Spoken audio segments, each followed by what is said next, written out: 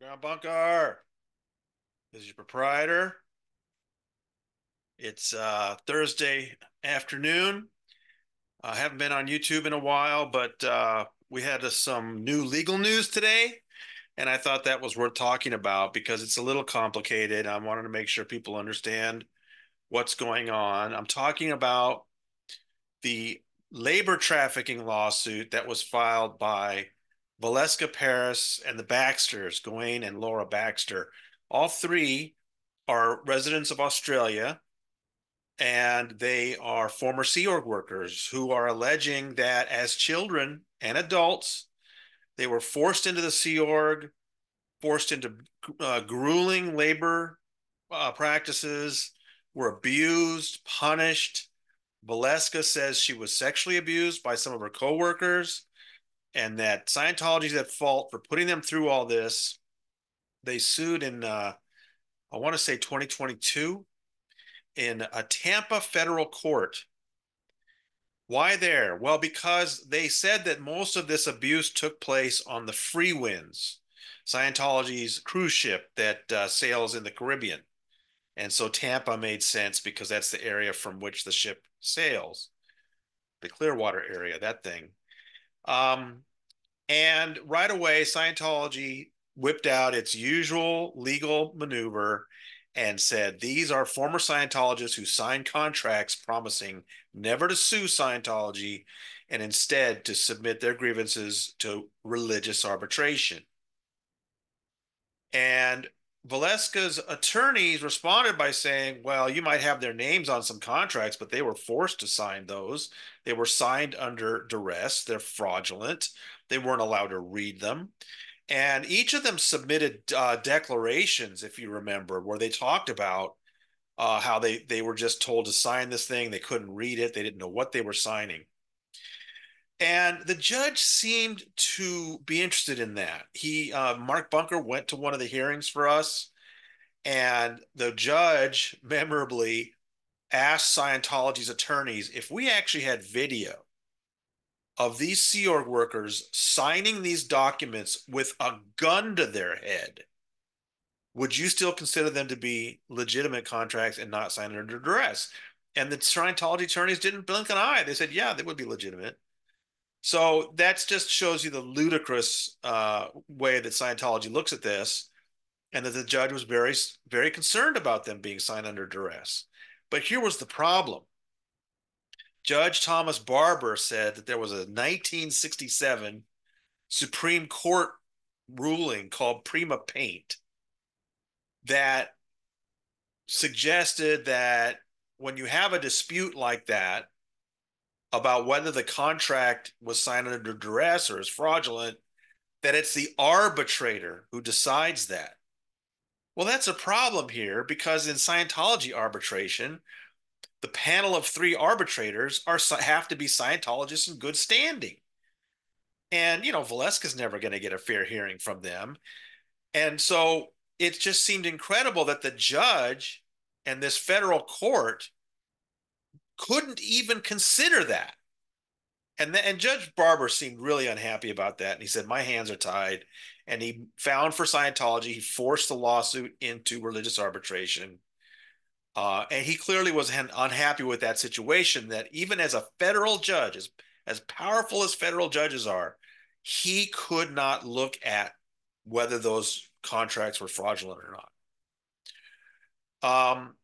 Rather than go directly into the arbitration, Valeska's team then asked Judge Barber to allow them to make a interlocutory appeal petition to the 11th Circuit, even though normally they would have to go through the arbitration and then after it's done, then appeal to appeals court. They asked for the right to appeal now rather than 2 or 3 years from now. And Judge Barber gave them that permission. They then filed their petition with the 11th Circuit, but the 11th Circuit denied it. So what are they going to do now? Now they have to go to the arbitration? Well, a few weeks ago, Valeska's team filed a new document saying that on May 23rd, the U.S. Supreme Court had a new ruling, which is referred to as Susky, I believe. And in the Susky ruling, Valeska's attorneys argued. The Supreme Court now says that the judge can look at claims of fraud or duress in the signing of a contract and doesn't have to give it up to the arbitrator. And so, given this new law, new ruling from the U.S. Supreme Court is law in the United States, they want Judge Barber to take back his ruling and start over again, look at all the evidence before making a ruling on arbitration. The other thing they put in that document that was really interesting, in a footnote, they said, by the way, whatever you decide on this reconsideration of the ruling, this ruling shouldn't apply to David Miscavige personally. And remember, this is the case where the court found that David Miscavige had been evading service and named him a defendant, which was pretty cool. Even though the lawsuit was then forced into arbitration, just before that, Miscavige was determined to be a defendant.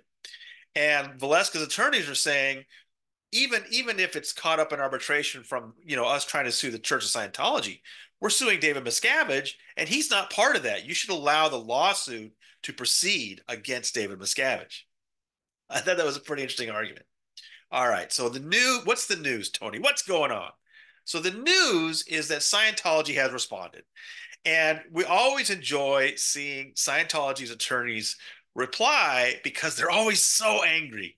Why are they so angry? Because they're not really writing for the court. They're writing for David Miscavige.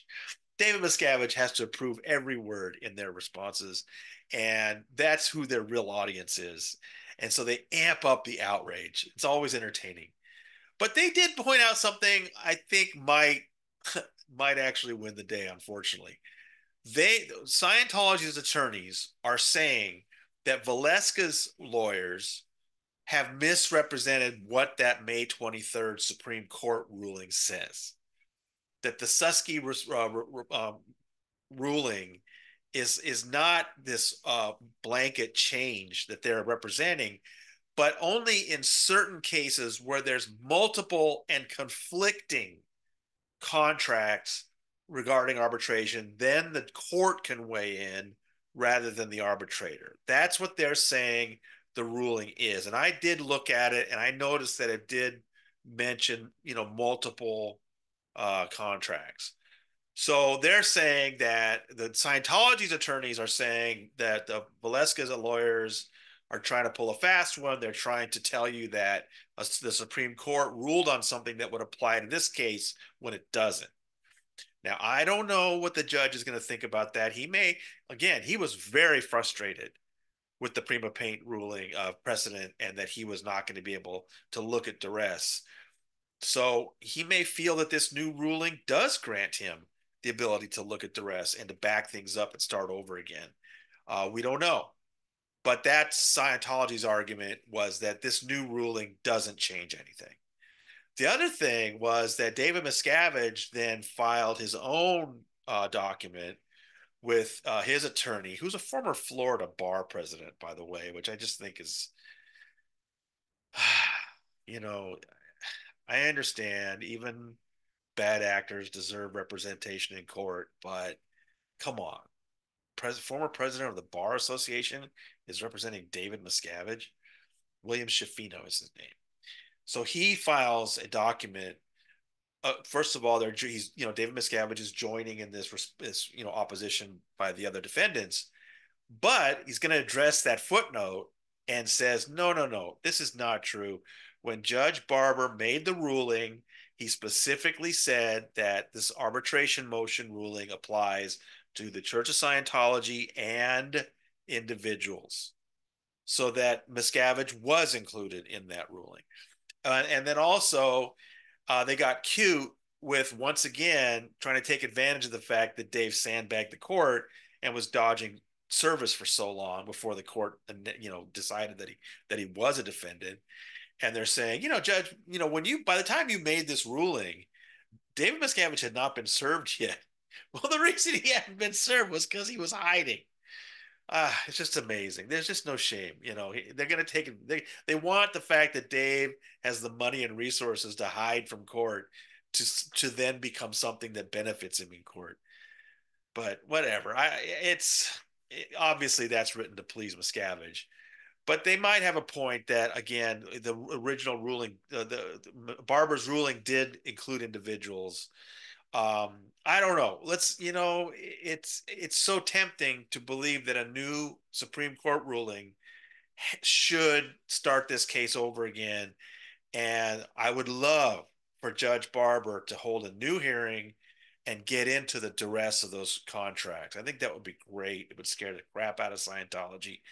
But I just don't know if he's going to do that because, again, looking at the May 23rd opinion from the Supreme Court, it does talk about multiple contracts, conflicting contracts, and how to resolve that. And I'm not sure that applies to this case, but I don't blame Valeska's attorneys for taking a shot. Again, they know how frustrated Judge Barber is. So that's where that case is. How long is it going to take for Judge Barber to rule on these, new documents? No idea. Federal judges have their own schedules, but we'll be keeping an eye on it and wishing Valeska the best because I have to say, I thought this was a very creative solution to their problem. And let's hope Judge Barber agrees. All right. This is your proprietor signing out.